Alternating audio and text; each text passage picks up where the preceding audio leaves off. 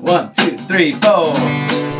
In the sleeping hills of western New York, where the winters can be brutal and the roads can be treacherous, live some of the most remarkable people in the world.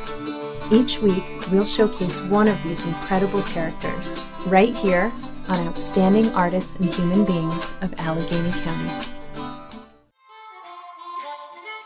In this episode, we will be meeting Peter Roberts of Alfred, New York. He is the president of Spherical Block, LLC. Peter is the author of 14 U.S. patents, with other patents pending both in the U.S. and internationally. Peter's work and the patents on new masonry designs should make our lives safer, our buildings and homes more affordable, energy efficient, more tornado and hurricane proof, and sustainable for a much longer time period than current construction methods. To quote Pete, "Innovation in masonry is critical to meet growing challenges facing our world. These advancements I propose will create new markets, foster economic growth, create revolutionary new green construction technology that will build safe, beautiful, affordable buildings that I believe can withstand high winds and severe weather events better than wood frame structures." We had a wonderful time getting to know Peter over the course of a year and a half and are incredibly inspired by him and his work. We are really excited to share his story with you. Autumn! Hi, Pete! It's so nice to meet you. Oh, I'm so thrilled to meet you, and I'm really eager to see what you've got going on here. Great. Well, we'll take a look here in just a minute. Awesome. We have just watched some scenes of devastating weather events that have caused immense destruction to homes, businesses, and loss of lives. And I just wanted to say that it is really inspiring to meet someone who is working to create useful and actionable solutions to the catastrophic climate challenges that we are facing. So thank you. Yes, that's a big part of what my company is trying to tackle, and we'll explain that in just a minute here. Awesome. Wow, this is incredible. How high are these ceilings? This is up about 30 feet tall, and I guess that's why you hire a good architect.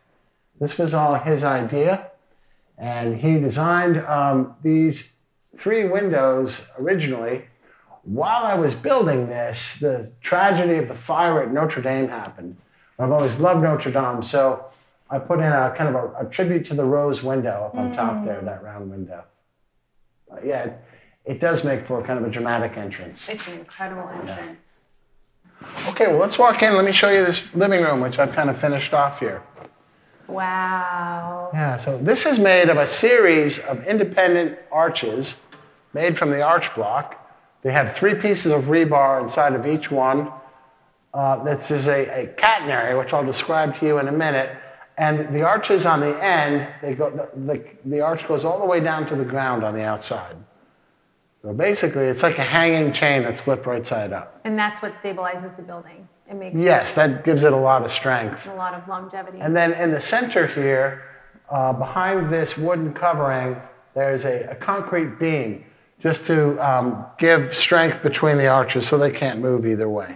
So it makes for a very strong configuration, and simple and pretty easy to assemble. This is stunning. It's like being in a cathedral. It is kind of neat, isn't it? Yeah. How long did it take you to build this space? The masonry construction was done in a summer. Okay. And then the past 2 years, I just finishing off by myself because of COVID. But a crew could finish this off just like conventional construction, a few weeks. Nice.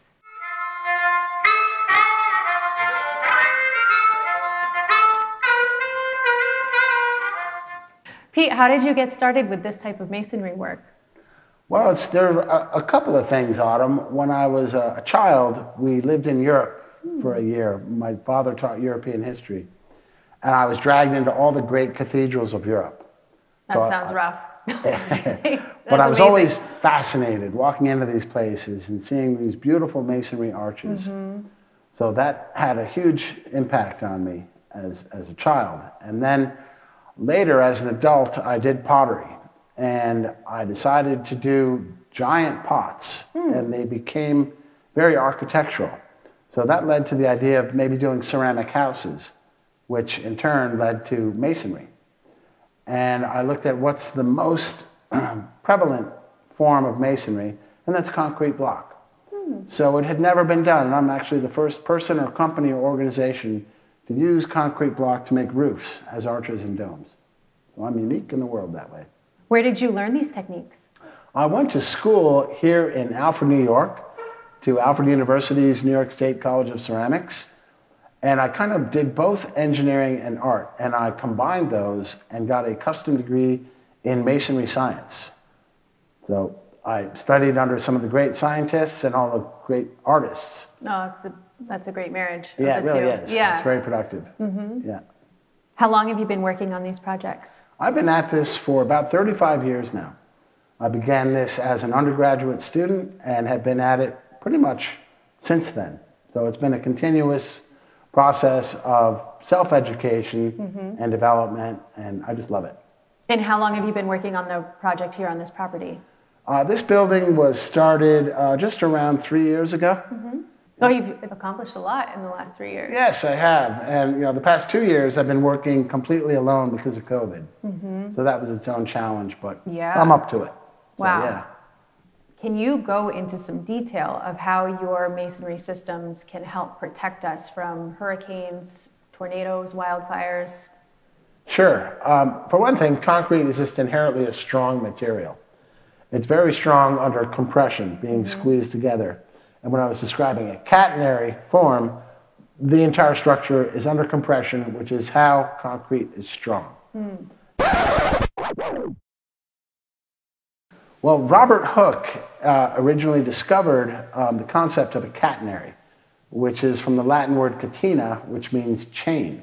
So if you hang a chain with some slack in it, the shape of that hanging chain is a catenary. And if you turn that upside down, or right side up in the case of an arch, then you have a catenary arch. And that is the strongest possible shape for a masonry arch.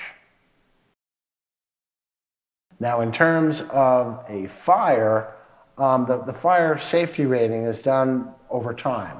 In other words, how long can a building withstand temperatures of like 2,000 degrees?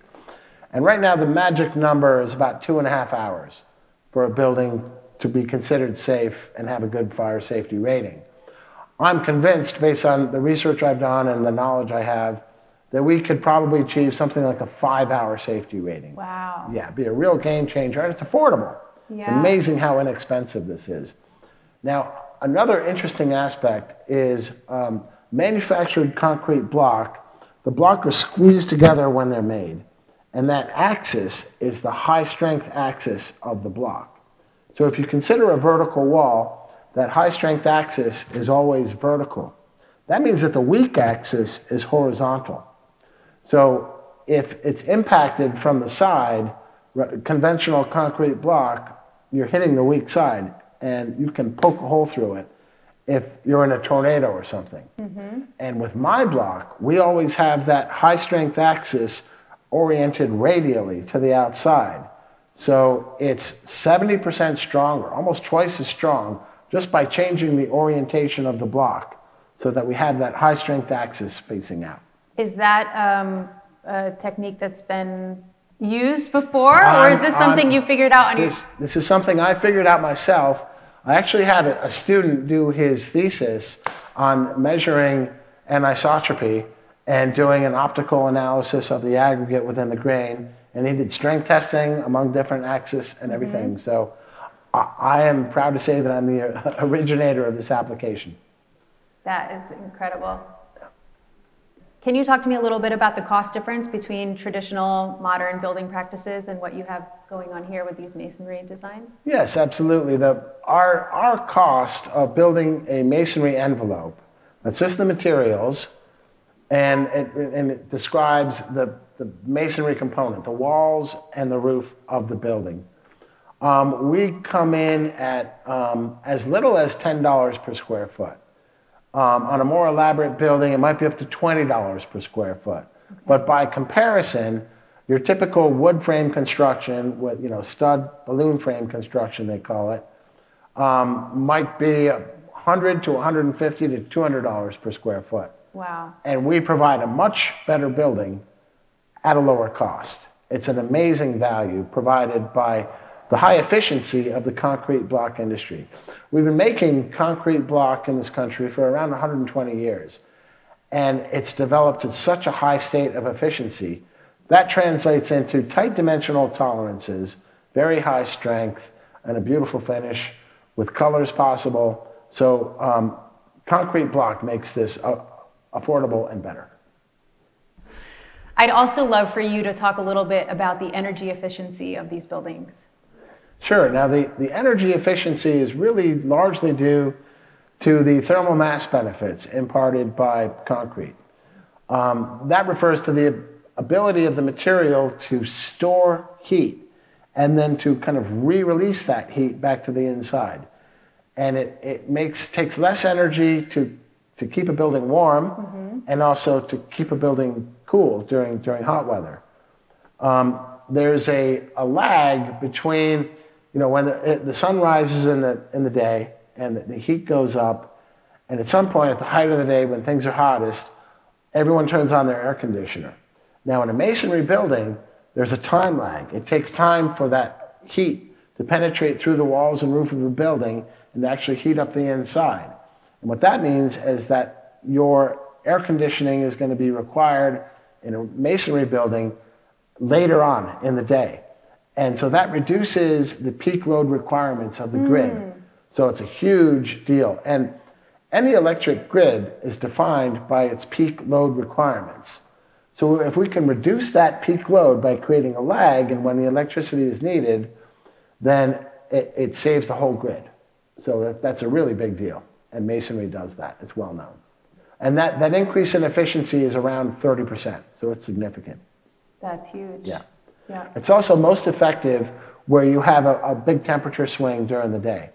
In other words, if it gets cold at night and then hot during the day, a masonry envelope will have the maximum benefit in that case. I should also add that the efficiency increase is greater in hot temperatures.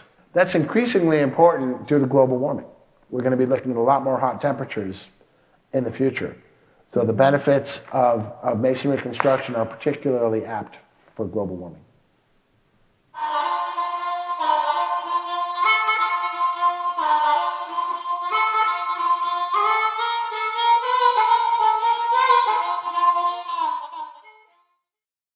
I've heard you've received various grants from the National Science Foundation to test your ideas and complete your work. Can you tell me a little bit about those? Sure, yes. I applied for and received both a Phase 1 and a Phase 2 and several supplementary grants to demonstrate my masonry technology.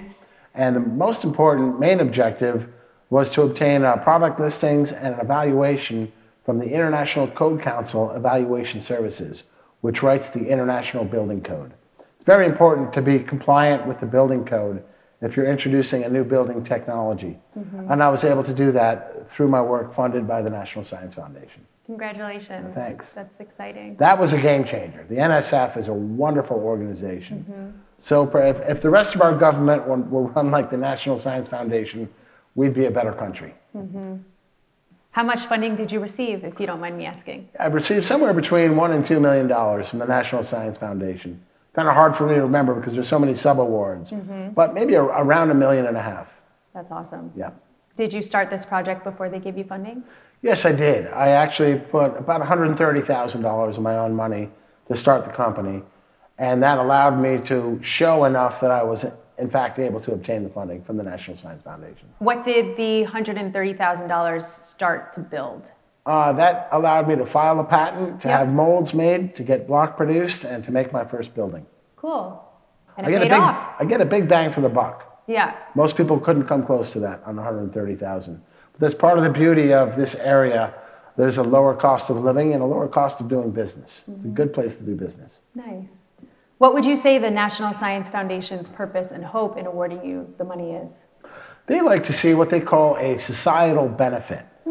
And this technology provides many societal benefits. One is affordable housing, safe housing, environmentally appropriate housing, and housing that can withstand extreme weather events such as tornadoes, hurricanes, wildfires, earthquakes, and so on. Also, that it's energy efficient. So it costs less money to heat and cool a building with a masonry building. Societal benefit, as they say. Yeah, amazing.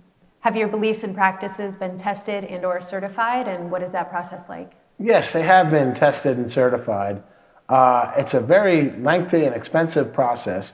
I obtained 2 product listings and a positive evaluation report from the International Code Council Evaluation Services. And ICC writes both the International Building Code and the International Residential Code. It's critical to have code compliance with a new technology. The testing was done by the laboratory at the National Concrete Masonry Association in Herndon, Virginia, where they strength tested my actual block. Do they ever test the structures as well? Is there a way to do that? This whole building, that was part of the ICCES evaluation. Okay. So I worked with a licensed professional engineer, Cheng-Ning Zhang, who was also my patent attorney. So he was familiar with the technology.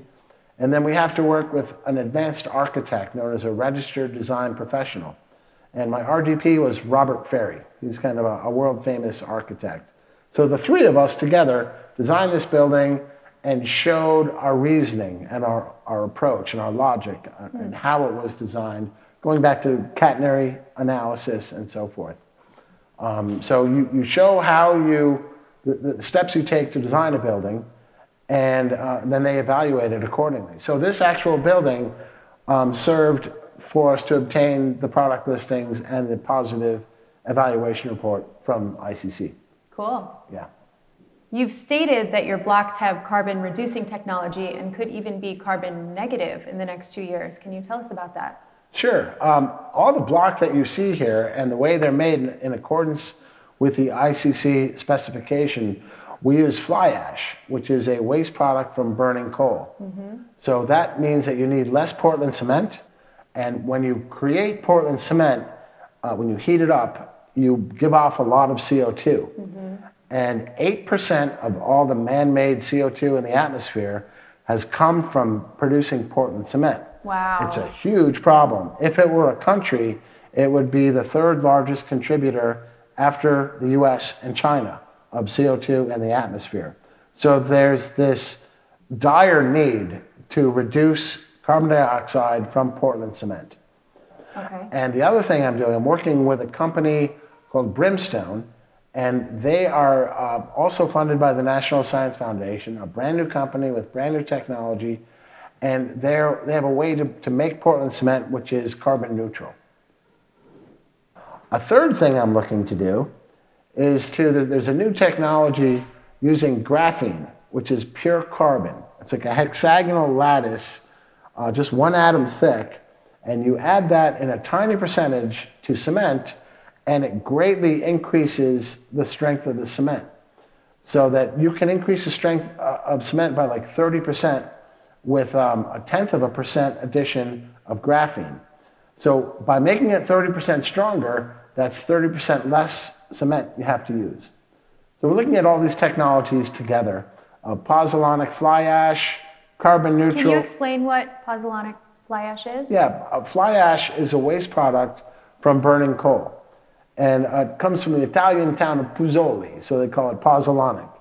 And that's like the Roman cement made from volcanic ash. So that's the original genesis of it, of the idea.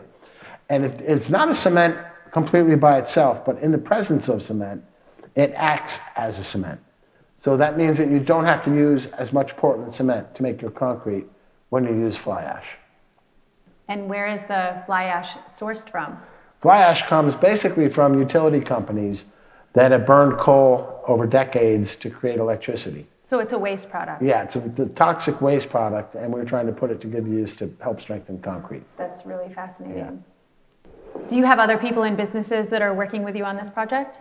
Yes, in addition to the employees that I've hired to help me with some of the construction, I worked with Alfred University. They were a sub-awardee on some of my NSF funding. And I also work very closely with Southern Tier Concrete Products. That's a local... Also based in Alfred, New York, right? That's right. And those guys sit on my board of directors. They're a great source of information. They're 3rd and 4th generation block makers. So they know the industry quite intimately and quite well. So I'm fortunate to work with Ben and Pat Palmer. Nice. Yeah, the father and son, owners, operators of Southern Tier Concrete. Rhythm is my guide. 'Cause I need a go in. Take me for a good spin. Show me all the places that are hard to find. 'Cause I need a good dance. Take me for that sweet chance. Let's go to places that'll blow your mind.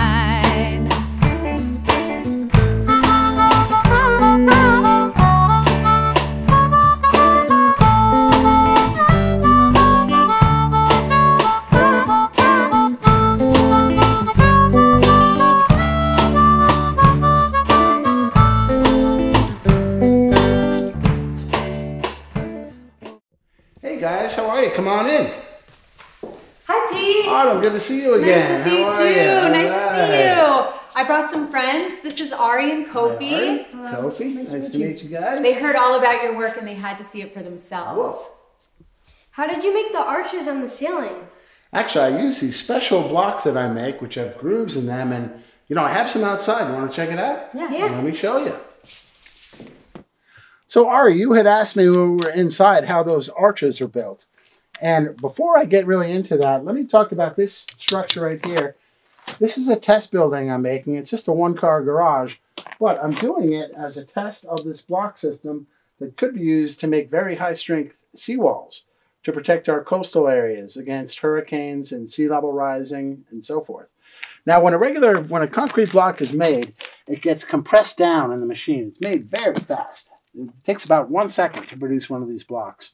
8 of them are made at a time as an 8-second cycle time. So a block a second. When it pushes down, all the aggregate get jostled around by vibration and they line themselves up at 90 degrees to that applied force.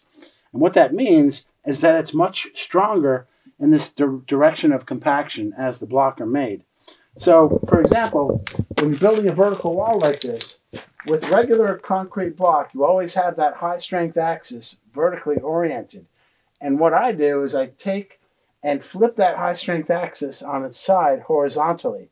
And if you think about a seawall, it's not subject to vertical stresses so much as it is lateral stresses from waves that hit it. So if we have the high strength axis running this way, it can handle the waves that'll slam into it by like 70% stronger, and that's significant. That's a lot. So these same blocks, the way they work, they are kind of wedge-shaped. And here is a skinny corner, and then down here is the fat corner. So it's wedged at a compound angle, 45 degrees to these faces. So here's the skinny corner, and here's the fat corner. So if we're laying these down, and we can imagine, here's our skinny corner, and here's our fat corner, and we assemble these into what I call a flying V, because it's a V-shaped and it's a flying buttress. And we would put rebar into each of these 3 grooves here, okay? And then the next course would go on top of that first course just like this, so that those grooves line up around the rebar and they really lock it into place. And then you'd put a bed of mortar between these blocks. And we set the next block like that. And then we just continue this pattern, repeating as we started off. And again, this is the skinny corner here. Here's the fat corner back here. And it goes just like this, so that as these assemble, it starts to bevel in, and this will turn into an arch. And just dry stacked without any mortar, these will assemble into about a 30-foot arch. Pretty good size. Very high strength. So that's how it works. Cool. All right. Isn't that really neat? Yeah.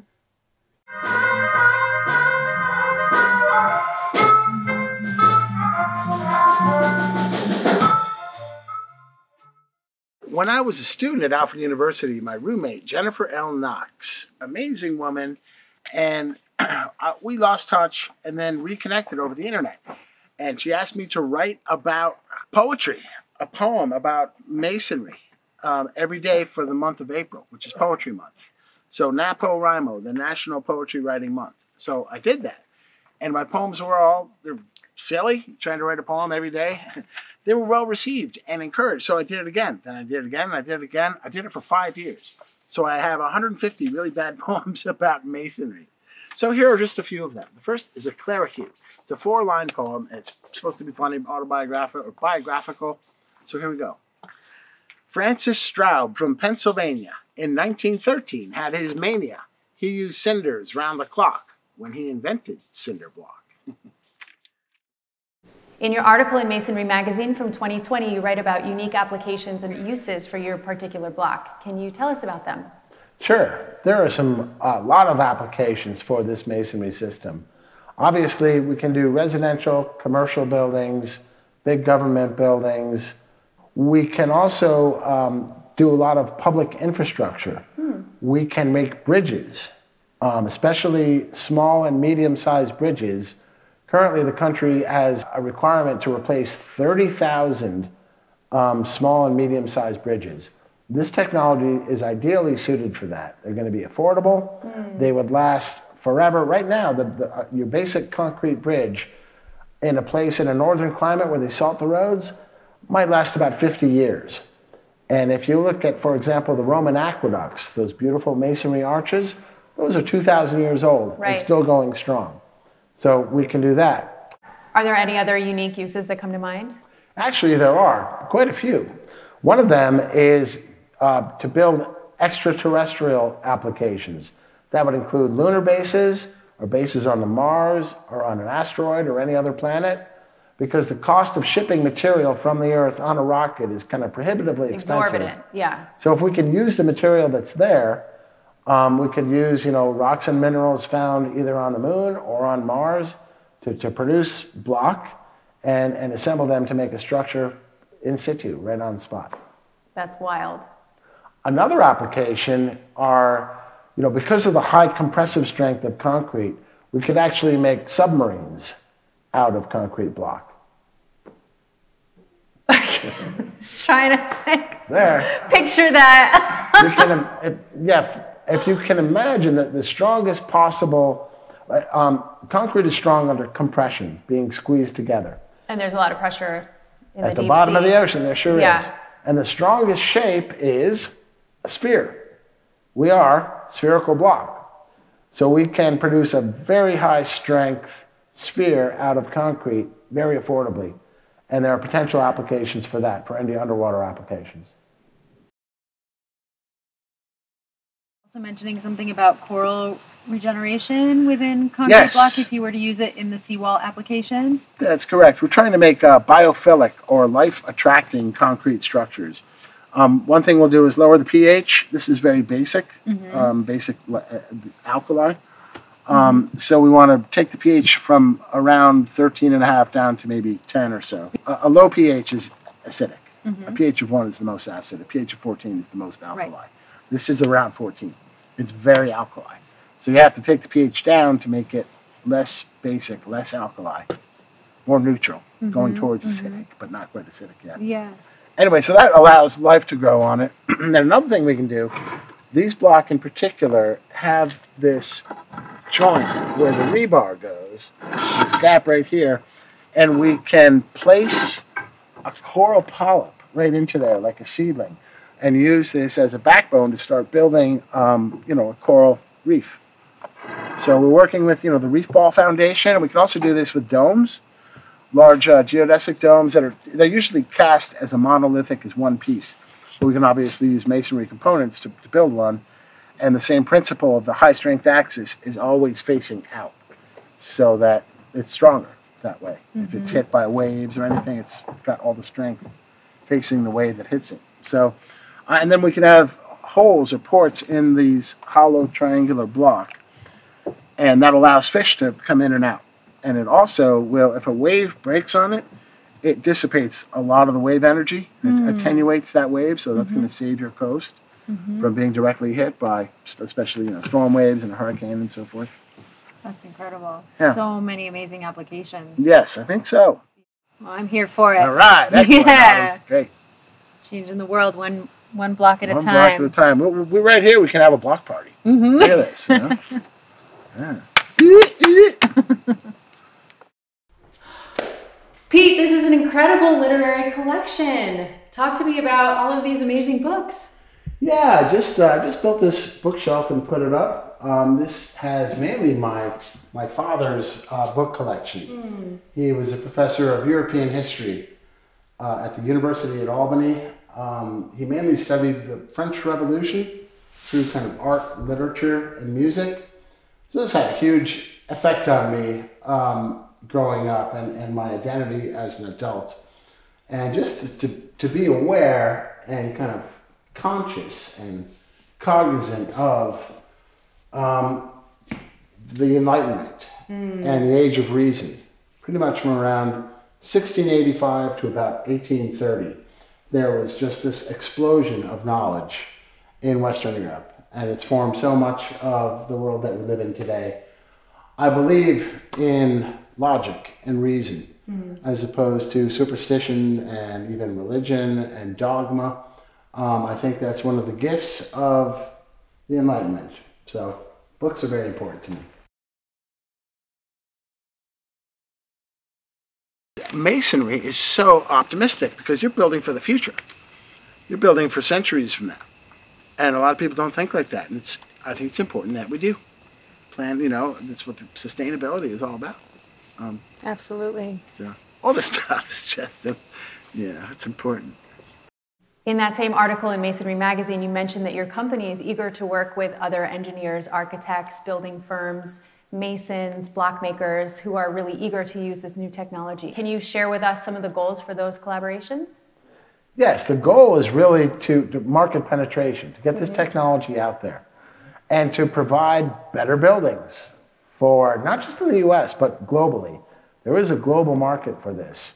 So our plan, again, is to attend the World of Concrete trade show. Yep. And, launch this commercially. And I expect that we will make block makers a lot of money. This is very much going to be a value-added product while still being very affordable and providing a better building at a lower cost for anyone in the market. This includes residential, commercial, government buildings, infrastructure, and so Submarines. on. Submarines even, all these applications. I expect that we're going to create entirely new markets for block makers, for masons, for architects, designers, contractors. They'll be making things that have never been done before. So we'll create entirely new markets. That's really exciting. Yeah, it is. Peter, I would love to show everyone how unique and magnificent this building is. Do you mind if we take a little tour? Sure, let's take a look. It's very much under construction, but it'll allow you to see some of the process. Oh, So pardon the mess, but let's go take a look. let's do it. That's awesome.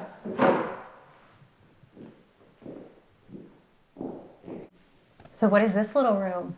This little room is just an anteroom between the kitchen, the bedroom, and the bathroom. With this building, I had to demonstrate all the different features that we can make to the International Code Council. And one of those is this first frequency, kind of smallest dome. And a first frequency, that refers to what's known as a truncated icosahedron, which is basically a soccer ball type geometry, where the black patches on a soccer ball are pentagons with 5 sides, and the white patches are hexagons with 6 sides. So we have 2 different masonry blocks, hex blocks, which 6 assemble into a hexagon, and pent blocks, 5 of which assemble into a pentagon. And a first frequency dome, if you take a triangle, you can divide that into 4 smaller triangles. So by using 4 times as many triangles, you make a structure that's twice as big. And then by using 9 times as many triangles with the same breakdown, you can make a structure that's 3 times as big. So I show a first frequency, a second frequency, and a third frequency dome in this building. Again, this is a first frequency 8-foot diameter dome. And then in the kitchen here, let's go into the kitchen. So here we are in the kitchen, and this is a second frequency truncated icosahedron, so it's twice as big as the anteroom. So this is 16 foot across, and you'll have to pardon our mess here. We have a film crew visiting, and it's obviously a work site. But again, we tried to fill this building with as many features as we could to to kind of show really all the things we can do to the International Code Council. And for example, if you look up here, those exposed block are part of the master bedroom, which is a third frequency dome, which is 24 feet across, so even bigger. Cool. So why don't let's go take a look at that. So here we are, this is the master bedroom, and this is a third frequency truncated icosahedron. So this room is 24 foot in diameter, and you can see how it's obviously under construction. But I really like the shapes. I mean, the shapes are incredible. It is kind of beautiful, and you know, everything that I do is an experiment. So in this case, it's being covered with drywall, just because I haven't done that before. Yeah. But we can also do, you know, the exposed block that you see here. You can paint the block, you can parge coat, apply plaster directly to the block. So everything is an experiment. In this case, I'm covering it with drywall. So but there are lots of textural finishing options available. This will look just like the ceiling in the kitchen, which we were just in, once it's finished. And then here again, you can see these blocks going through to the kitchen. Oh, yeah, right. Yeah. And that was an idea of my architect, and I actually love it. It's kind of cool, being able to see from one room into the other like that. And when it is all covered in drywall, you'll still see those bit of block. So you'll see some of the bones inside the building. You know, you get to see, It'll make people of the future feel like they can feel the history of the building. That's right. So you have been building this all yourself? Yes, I have. For the past 2 years, finishing off the interior has been all me working alone. So yeah, I have to get up on these ladders, and even like the entryway, that tall entryway, to climb up with a piece of 4 foot by 8 foot drywall by myself and hold it with one hand while you drill a hole. Yeah. And then you got to get the other driver and put it in. That first screw is tricky. I'm sure it is. But I'm getting good at it. Clearly, yeah. So. Tell me about this room. Well, this is going to be the bathroom. And you might notice that the ceiling in here has this kind of a zigzag pattern, which I refer to as a corrugated masonry roof. And that corrugation, just like corrugated cardboard, provides greater strength to a structure by imparting more flexural rigidity to it. And the key to that, we have pieces of rebar. And I actually use a special reinforcement bar known as FRP, or fiber reinforced polymer. Here are two types. This one is a simple fiberglass rebar, very lightweight, kind of flexible, very high strength. It's stronger than steel in tension as you pull it apart. That's amazing, stronger than steel. Yeah, that's incredible. And most importantly is that it never rusts. Yeah. So, you know, that's why our highways all fail, rusting rebar. Yeah. Now, this is another type of FRP rebar.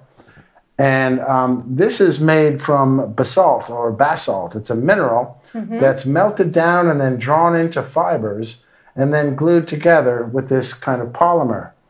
And very lightweight, again, very high strength.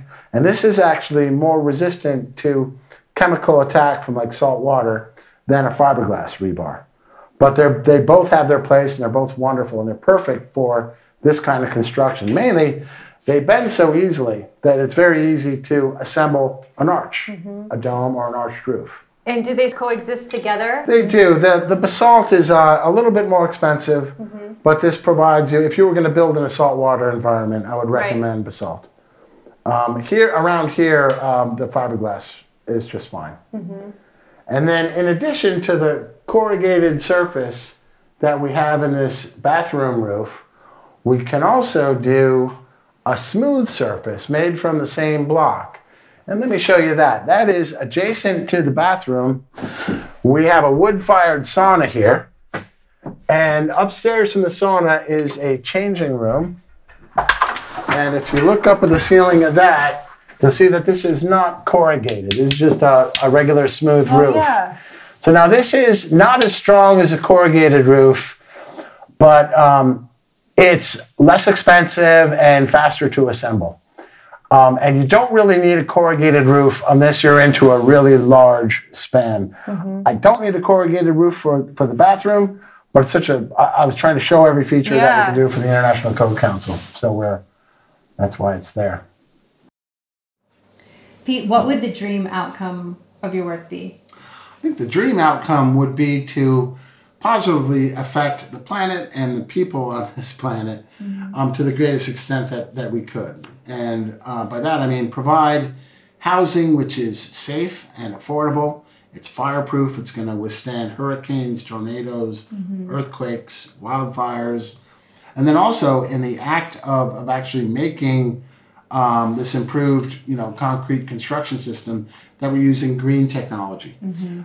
Cement produces so much CO2 the way it's conventionally made. And we're looking at innovations in materials to reduce the carbon footprint. And actually not only reduce the carbon footprint, but produce cement that will absorb CO2 out of the atmosphere. Yeah.